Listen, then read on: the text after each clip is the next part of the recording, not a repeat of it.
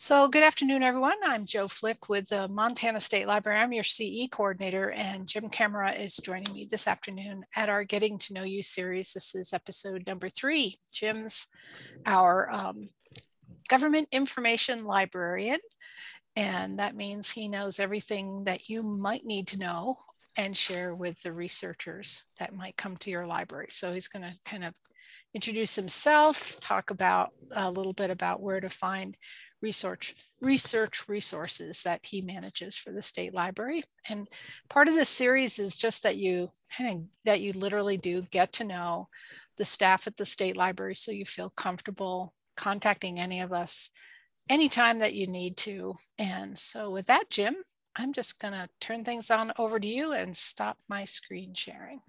Okay. So you should see an opportunity to share your screen now. Okay. Just one moment.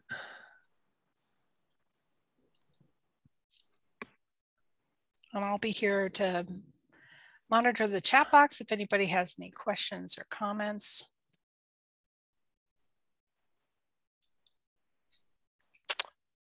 Okay, we see your screen. Take it away, Jim. Yeah, thank you. Good afternoon. I'm happy to address any questions. You can put them in the chat. I'm talk maybe 15, 20 minutes and then just kind of open it up to whatever questions you might have. Beginning here at the Montana State Library homepage, I am the government information librarian, and my job is to work with state agencies in Montana and public libraries, public librarians like yourself, to identify, collect, and provide permanent public access to state government information that's intended for public distribution. And historically that has meant print publications. And so we have a large print collection that we have digitized. I'll be showing you that shortly. And then also we have been collecting state agency websites since 1996. And I'll show you that. So those are the two big collections, the digitized collection, and then this collection of state government websites. A couple of years ago, we kind of expanded our collection development scope to also include, and this is where I'm going to be asking for your help going forward, to also include county government, local municipal government, tribal government, school districts, public libraries, and special districts. And so we've begun to collect those websites on a monthly basis. And I will show you that, and again, ask for your assistance in collecting that, any feedback.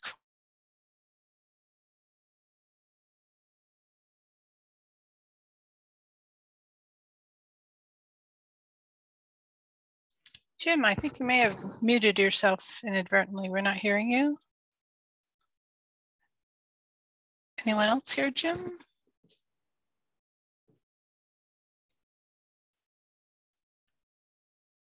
Hello? Anyway, so the Wayback Machine, I'll just highlight there. It shows that there's 616 billion web pages on the internet that have been collected here. And Montana is contributing to this collection. We're part of that 616 billion web pages. I'll show you that in just a moment. And then we're also adding to this book collection. So these are the different collections at the Internet Archive. They collect websites, they collect books, video, audio, software, and images. At your leisure, I would encourage you to peruse these different huge archives just for possibilities for your own library or your own personal interests or hobbies. And so the second collection is the book collection, and there's about 33 million books that have been digitized, and we have added a lot of Montana state government publications here, and that's where you'll find them. And as far as access to these collections, you can either come to our homepage here and search on digitized state publications right here, And if you do that, and also if you're a member of the Montana Shared Catalog, your catalog page, I just randomly chose Blaine County Library, should have links to the State Library digital publications collection, and then also our collection of state agency websites.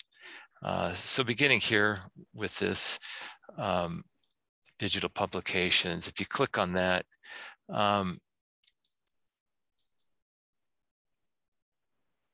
it opens up to this page. I don't really like the frame here. It's within kind of the Montana Shared Catalog. So what I would encourage you to do is if you could just go here to State Publication Collection and open link in a new tab. And when you do that, you'll get the wider perspective. And so you can see here, we've digitized about a little over 27,000 state publications. And these range from the territorial days of Montana and to about 1996.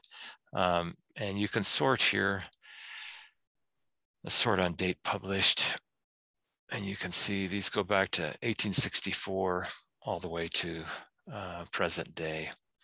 And the thumbnail is a good view because the covers can give you a lot of information. Sometimes it's easier to search or to use the list view over here. And so you can toggle back and forth, list or thumbnail.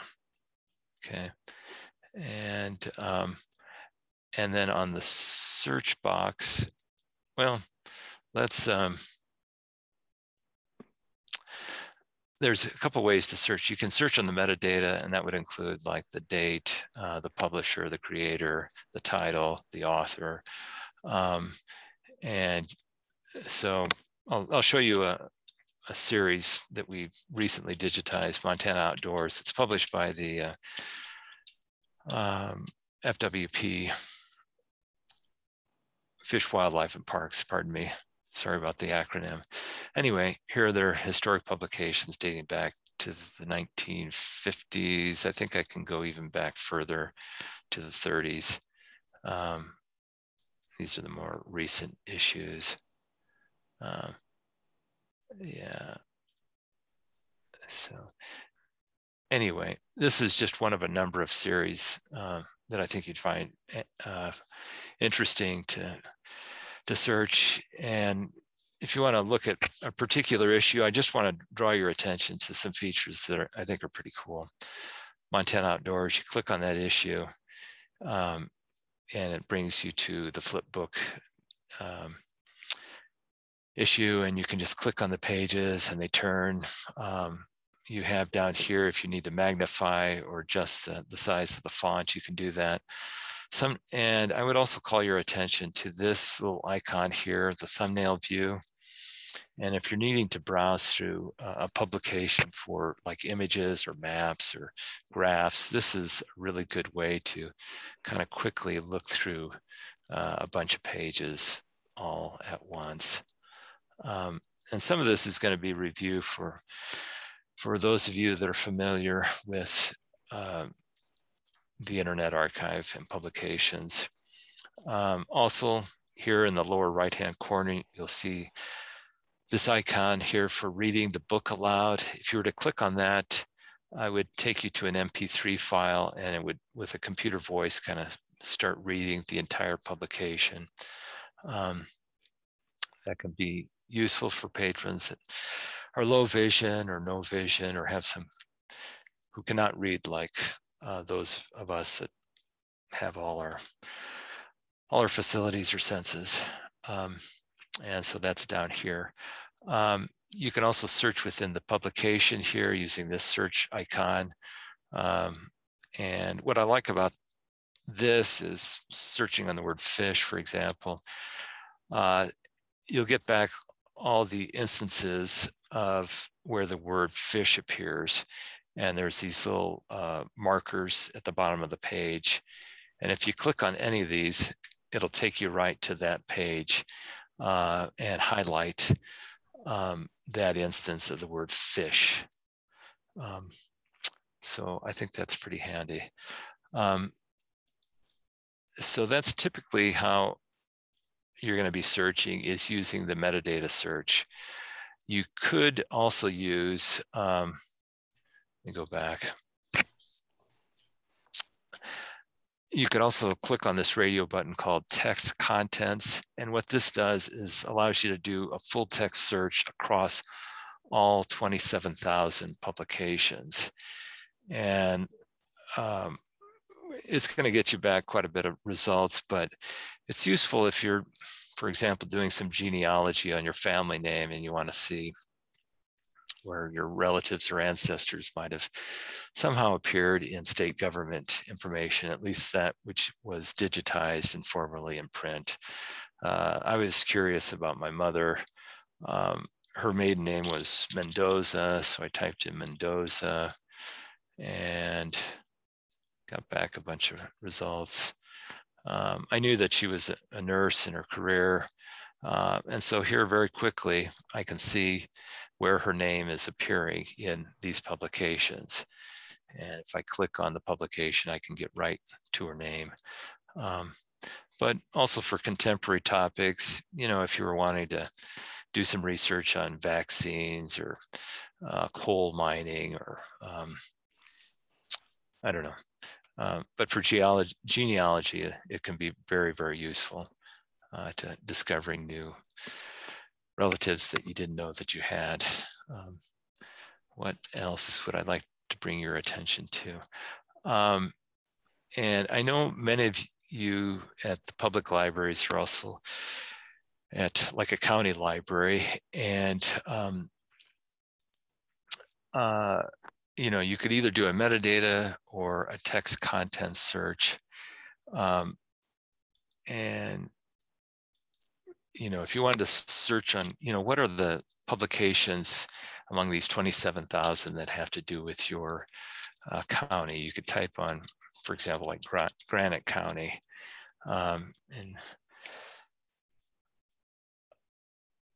you can see there's quite a bit there. There's, you know, 1,500 search results. And so this could be pretty useful for your patrons. And then if you wanted to do some, it's broken out by facets, by year, by topic, by creator in the left navigation here. What else can I tell you? Okay. And an idea that I've had recently, like I said, there's, you know, I'm primarily responsible for collecting and identifying state government information that's been published in print and also on the web. But there is more and more every day, there's a greater interagency and intergovernment connection and relationship between state government and county government and local government. And so I'm wanting to start adding county and municipal documents to want to start collecting them and digitizing them. And I know at your library, you might have some old city, county documents that are old and aging. And should you ever think about getting rid of them just because they're in very poor condition or they're not getting much use, or you have duplicate copies, please, please, please contact me. And I would love to get my hands on them, because I would like to build another collection that would have the city county documents, and it just really opens up research possibilities. So anyway, please contact me if you are at all interested in that or have any questions about that. And I could digitize that stuff at no cost to you.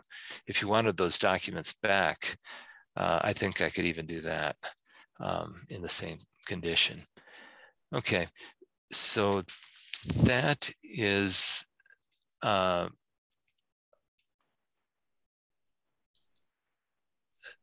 print collection that we have digitized. I next want to turn your attention to our collection of state agency websites. And the name of the collection, it's not the best name, but it's the name we have, mt.gov Connect. I wish it were a little bit more descriptive. But anyway, you can search here. And as I said before, if you're in the MSC, or even if you're not in the MSC, you could provide somewhere from your library website a link to it, and it's called mt.gov. So by clicking on that, again, I'd open a new tab. Oh, darn it, we're still in this. Let me get out of that. Thank you for your patience.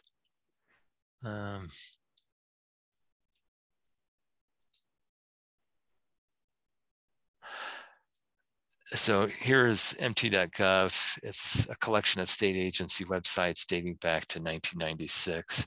Right now, I just went in and looked in on the administrative site, and to give you some idea of the size of this collection, there's 289 million pages or documents in this collection right now, and it dates back to just 1996.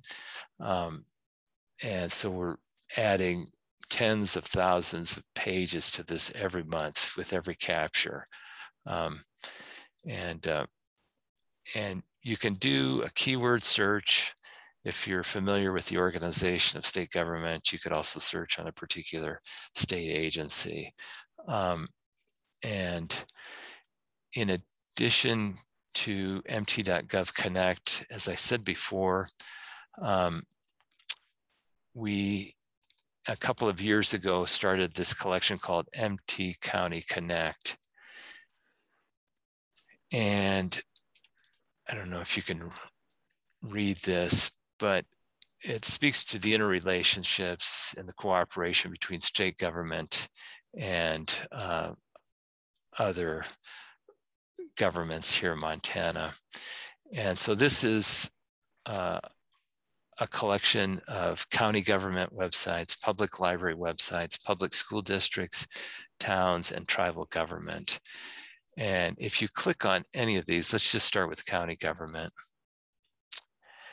And here are the creators, contributors, and you should see your county listed there. And if you don't, please contact me. And so every month, we're adding to this collection. We're capturing your county websites and your public library websites. So going out to, say, Beaverhead County, click on that. You can see the dates of capture of when we've captured Beaverhead County. And going back, so that's for the county government. You click out of that, maybe you're interested to see whether or not we're capturing your public library website. Click on public libraries here. And you should see your library listed here. And if for some reason it's not capturing correctly or displaying, please contact me, let me know. Going out to Madison County Public Library, click on that. And you can see all the times. Let's click on that. And as I said, we just started collecting back in 2019. And that's where the collection really starts to take off. And if you click on any of these, it goes to that website that's been collected. This yellow banner up here makes it very clear that it's not a live page, that it's been archived. You can also see here in the web address the date when it was captured, the date, month, year, the seconds that it was captured. Anyway, I would really, really, really appreciate your help in making sure that this is accurate, complete, and up to date. Of particular interest, I think, to a lot of folks, our patrons, are like meeting minutes and meeting agendas, and that we're capturing this every month. And let's see, I think I'm gonna stop here for now. Again, all this that you see here in MT County Connect is also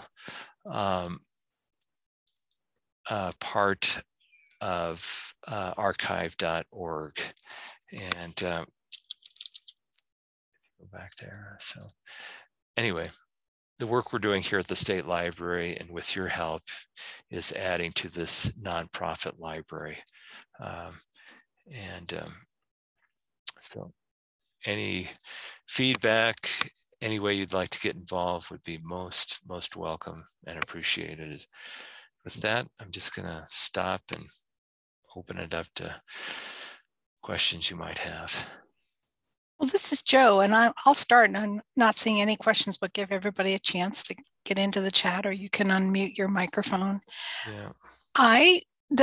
These websites that you capture, you don't capture the entire website or just the main page of the website? How deep does your capture go? Good question. Capturing a website, we only have a certain amount of, our data budget has certain limits, so we can't capture everything within your website. We capture at least the home page and hopefully a couple levels down. Okay. And that said, the crawls will run for 7 days, and hopefully we get that content within 7 days. If not, I can do a special, what they call patch crawl. And also we have a very limited data budget. So once it hits like 23 gigabytes on a particular crawl, I got to cut it off, or else I won't have any data budget come, with that'll last through the year, right? Yeah, exactly. Well, I think a lot of people would be surprised and interested to know that this level of government access to information. I mean, I think a lot of people kind of believe that once a government agency has changed information on their website, that it's gone, Yeah. And that's not true. You actually can see and find information because of the good work of people like you and other librarians who are busy gathering that information, and archivists do it too. But yeah. This is really good to know. Any questions for Jim before I stop my recording? Because I like to maybe get a few questions for him that other people can view when they see the recording.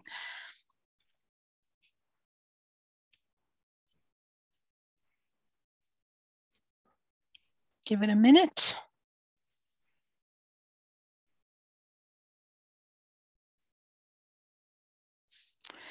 Well, hearing none, I'm going to go ahead and pause the recording, and then if anyone has, but before I do that, I want to thank you, Jim, for your time and for giving that great tour and overview of what you do, the hard work that you do down at the State Library. Thanks. Thank you.